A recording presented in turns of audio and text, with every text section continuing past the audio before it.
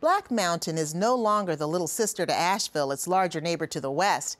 This charming hamlet is becoming increasingly known for its diverse population and sophisticated food offerings. Such is the case for a small restaurant that offers big flavors of France and Argentina called La Guinguette. The name La Guinguette comes from Stefan's idea.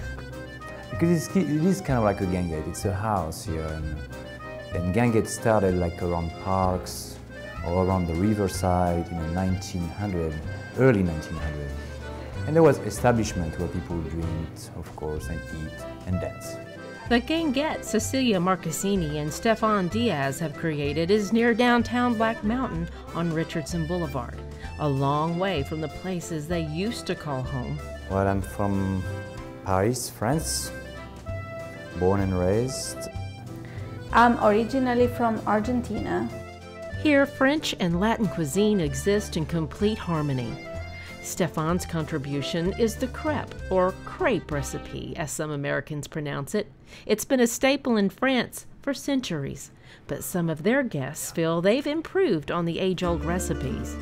If you go to France, and we did this in Brittany ourselves some years ago, and ordered a crepe, you don't get this clean, crisp, delicious taste. It might even be greasy. La Guinguette's crepes come with many different fillings, like papaye au poulet, spinach and chicken with a cream sauce, and it was delicious. They also make a seafood crepe called the Atlantic.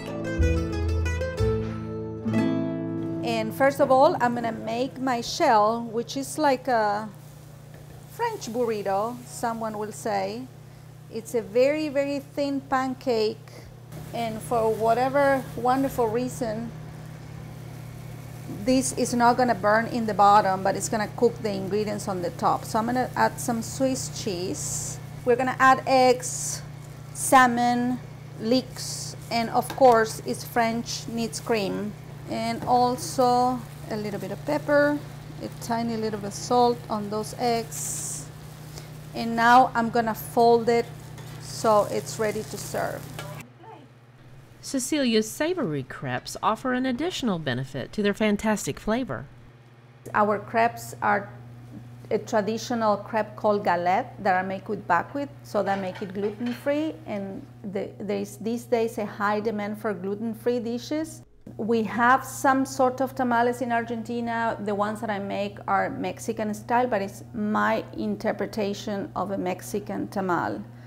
It's a great combo. I have not been familiar with it before, but it works perfectly with the crepe, the tamales. It's a nice balance. Crepe may be a little lighter. This is a little denser, the tamale, but it's delicious.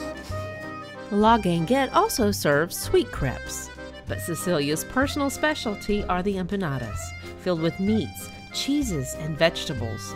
And also we have soups, we have salads, we have appetizers, so people can come and have a glass of wine with a nice cheese plate or a French tableau or an Argentinian picada. And we also have specials like beef bourguignon or coq au vin.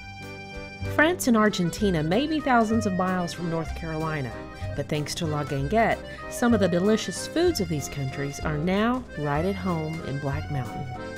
Most towns of comparable size probably wouldn't have as many options, that's for sure.